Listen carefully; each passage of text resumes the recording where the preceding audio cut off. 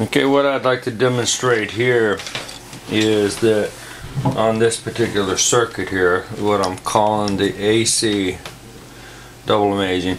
If you notice, I just hooked this up to this ferrite tube transformer, and the only LED that's lit is the white one. Now I reverse these leads. Now the only one that's lit is the green one. I call this particular tester my AC tester because it'll only, and this is a DC current flowing through there, negative to positive, but I have an AC current coming off of this toroid here. If you can see, they are both lit.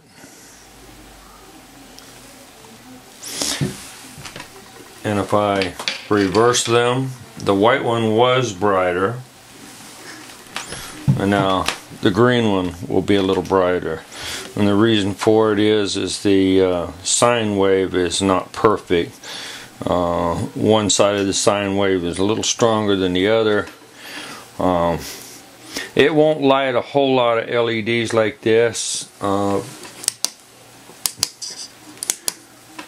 Get down to 100 and you can see she's already dimming.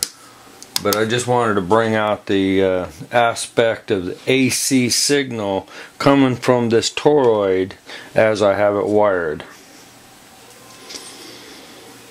Anyway, that's all I wanted to show you guys. Thank you.